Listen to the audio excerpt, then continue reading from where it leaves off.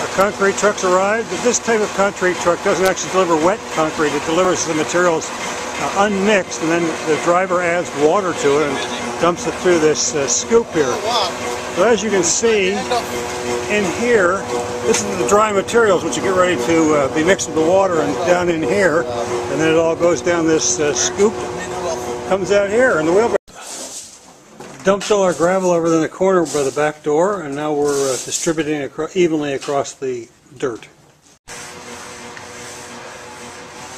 We're wheeling our concrete down from the concrete truck down the mutual drive. What we'll be doing is, once we get a wheelbarrow load full of concrete, we drive it down here, and then we dump it into the basement to another wheelbarrow, and it's distributed around the basement floor. Now that we've filled the basement with wet cement, the more difficult job comes of leveling everything off and making it smooth.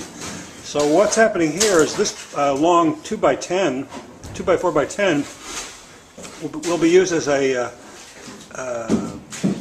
method to level it up by pulling it across the wet concrete.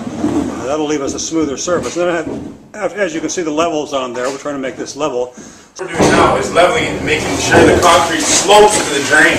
Therefore, if there's any water spillage in here, the water goes straight to the drain instead of sitting high and causing water damage in the basement. That's that red thing over there. Is it the drain? You covered that with tape? Cover it with tape, that way no concrete can get in during the pour. Okay, great. So how long do you think it's going to take you? What, finish this today? Yeah. We're going to be here for a bit.